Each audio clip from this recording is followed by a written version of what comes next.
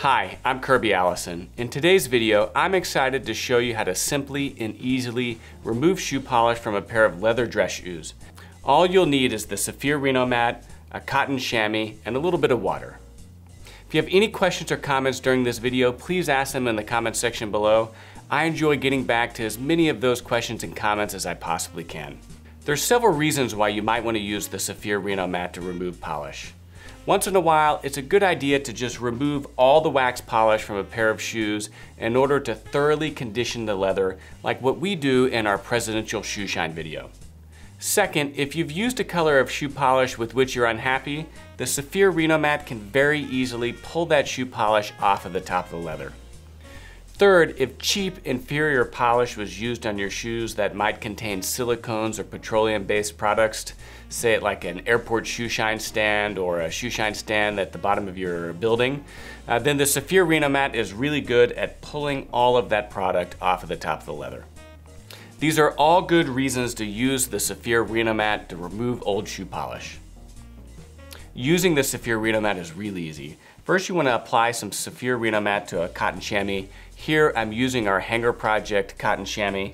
And then next, you always want to test the Saphir RenoMat on a hidden area of the shoe, just to ensure that it's not going to react with the leather in any unintended ways.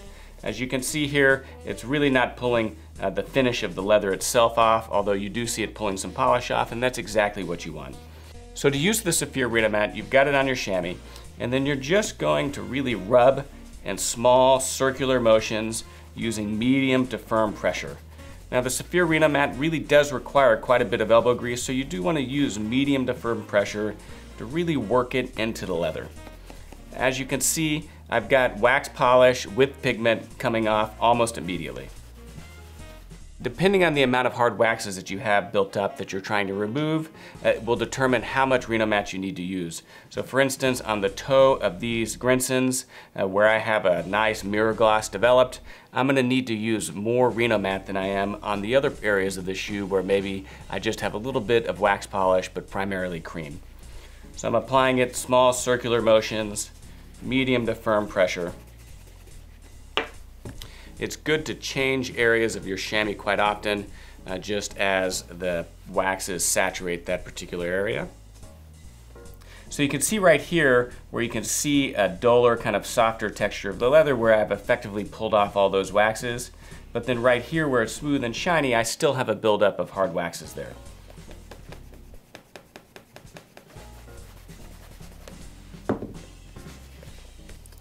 So you really have to use your eye to determine when you've used enough of the RenoMat. But really what you're looking for is that you've pulled all of the hard waxes off of the shoe.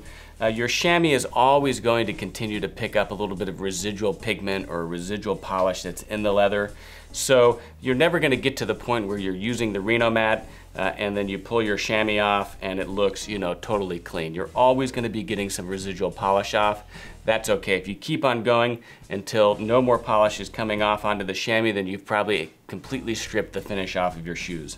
Now I've removed all of the hard waxes from the toe, right? And then, the entire shoe has been dulled, which is just reflective of the fact that I've removed all of those surface waxes off of the leather. After I've used the Saphir RenoMat, I like to take a little bit of water on a cotton chamois. Here I'm using our Hanger Project High Shine water dispenser. And just do a final rinse or wash of the shoe with a little bit of clean water just to get any of the residual RenoMat off of that leather. So you can see it's still sudsing up a little bit, and so that means that we're pulling that off of the leather. So here we are. I've used the Saphir RenoMat to remove all of the old shoe polish from these pair of Grinsons. You can see this was the pair that I didn't use the RenoMat on, and it still has all of the waxes that have been on this shoe accumulating over who knows how long. And then here on the left shoe, I've completely stripped all of those old waxes and polish off of the shoe using the Saphir RenoMat. Now this is a great point to follow a shoe shine routine like the Saphir Presidential Shoe Shine, where we really provide a deep, thorough conditioning of this leather using the Saphir Dubbin, the Saphir RenoMat, and then completely rebuild a new finish on these shoes. If you have any questions or comments about anything we discussed on this video, please ask them in the comments section below. I enjoy getting back to as many of those comments as personally possible. If you liked this video, give us a thumbs up and don't forget to subscribe to our channel and turn on notifications by clicking the bell directly to the right of the subscribe button so that you know whenever we release new videos. And of course, please visit HangerProject.com, where we have the largest, most comprehensive collection of luxury garment care and shoe care accessories in the world, as well as other products for the well-dressed. And while you're there, subscribe to our newsletter to receive notifications of new product launches, promotions, as well as a weekly digest of all the videos we publish here on this YouTube channel.